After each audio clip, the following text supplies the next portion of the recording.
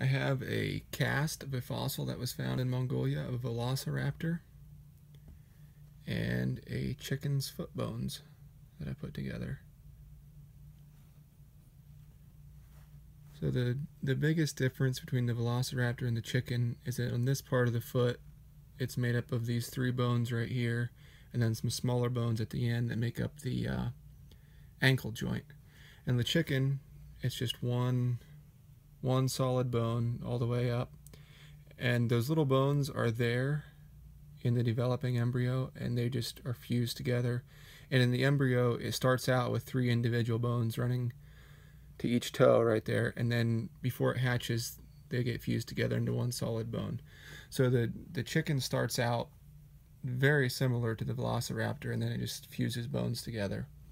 And the first toe on the chicken is curved around to the back to help it perch, and the Velociraptor, that toe is in line with the other ones. And the number of bones in each toe is exactly the same. So on the first one here, we've got 1, 2, 1, 2. And this one, there's 1, 2, 3 on the chicken, and 1, 2, 3 on the Velociraptor. There's, let's see, 4 bones in the middle toe on each one, and then 5 bones on the last toe of each one.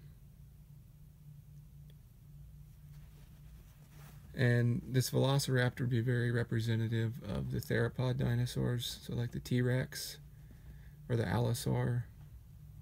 They'd have very, very similar feet to this. They just wouldn't have this Velociraptor killer claw.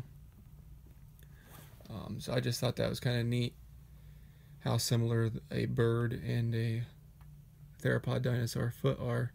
It's something you can notice if you ever go look at dinosaur tracks out west. They just kind of look like big bird tracks.